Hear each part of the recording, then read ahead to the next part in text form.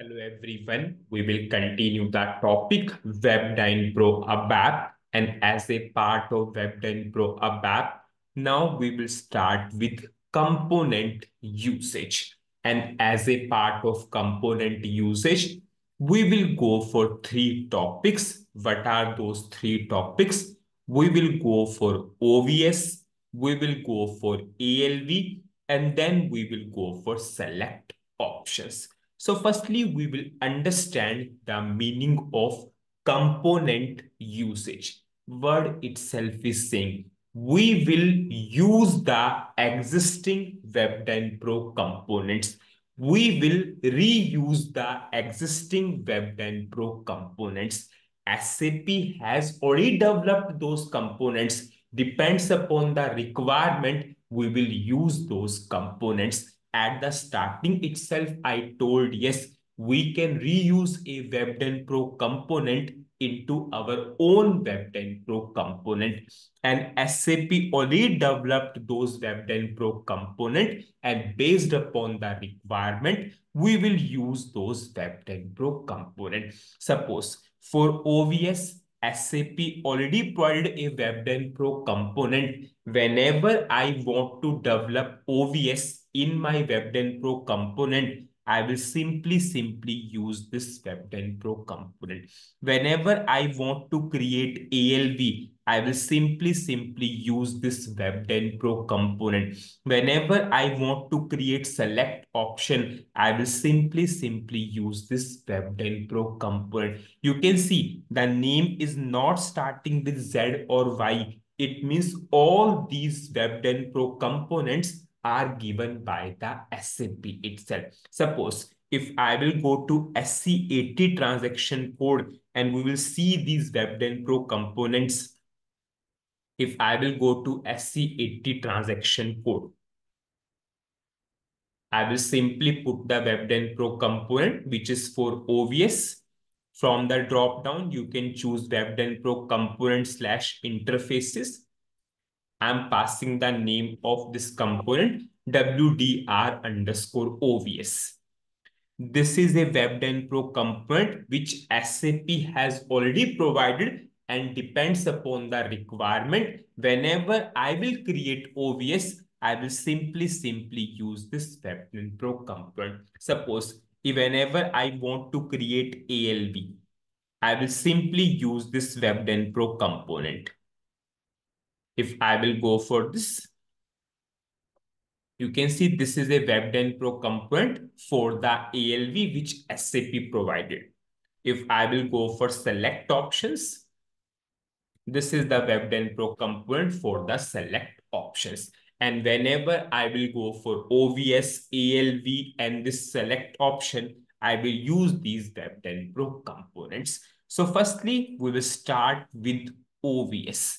Now, what is OVS? Before I will go for OVS, this is again extremely important topic. If I will say after inbound and outbound plugs, this is again the one of the most important topics in Web10 ABAP. So what is OVS? OVS stands for Object Value Selector. And what is the purpose of OVS? The purpose of OVS is to assign the search help. But OVS stands for Object Value Selector, and the purpose of OVS is to assign a search help. Now, the first question comes into everyone's mind. We already have a search help. We will use those search help into Web10 component. Why we are going for OVS? And that is one of the extremely important question from the interview perspective also. Why you are going for OVS if you already have the search help? The difference between search help and OVS is search help is dedicated for one field only. The search help is for one field for to which it is bound. Whereas with the help of OVS, we can populate multiple fields based upon one field of the screen. I will simply go for the system. I will show you and you will automatically understand. And because of this, one of the most important benefit in WebDyn Pro ABAP, yes, if customer is saying customer want these kinds of thing, we will prefer OVS rather than search help. Suppose search help is dedicated for one field. Suppose if I will go for the program, this is the program. Whenever I will click here, you all know this is search help or this is F4 help. This search help is dedicated for which particular field? Order number. Suppose if I'm choosing the order number, if I'm selecting some order number, suppose I will choose some order number. Suppose I'm selecting the order number.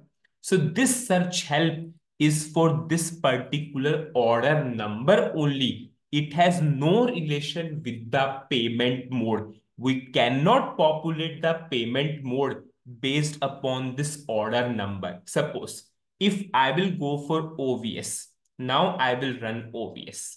Anyways, we will develop this. Now I will run this WebDynPro application in which we have the OVS. Suppose now I'm going for help of sales order number. See, I'm going for help of sales order number. I'm going for OK. Suppose I'm selecting this. Whenever I will select this, suppose I'm selecting a record. You can see the values populated to sales organization also, distribution channel also, division also. Because with the help of OVS, you can populate the multiple fields based upon one field. And this is one of the most important benefit of object value selector. Search help is dedicated for only one field to which it is bound, but with the help of OVS, you can populate multiple fields. And many times customer asks these kind of requirement. I will only pass one value, just populate the other field value whenever I will select. So this is one of the most important benefit of object value selector. So what is the summary of this particular video?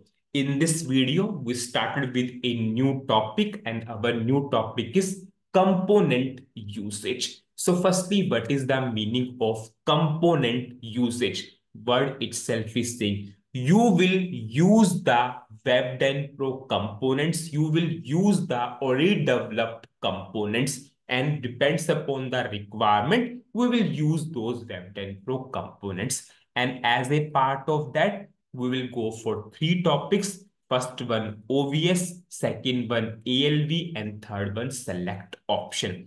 Whenever I will go for OVS, I will simply use this WebDynPro component.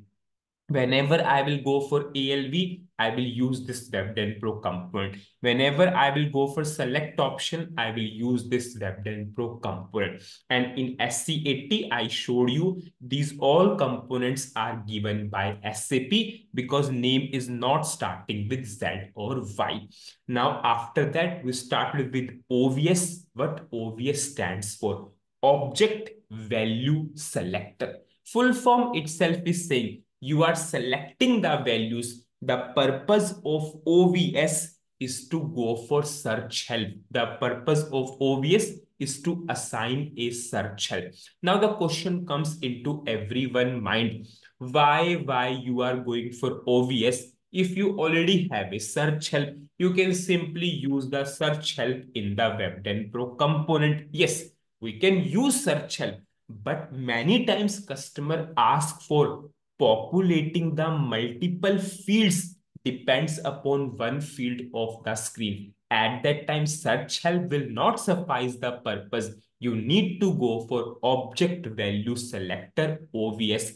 And that is one of the most important difference between OVS and search help. It does not mean that in WebDynPro component, we can only go for OVS. No, we can go for search help also. Whenever the topic will proceed, I will show you, yes, that we have search help also. But yes, if you want to populate multiple fields based upon one field of the screen, at that time you need to go for OVS because search help is dedicated for one input field only.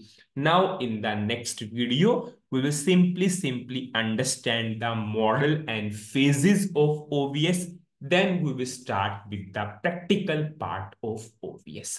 So that's it in this video. Thank you.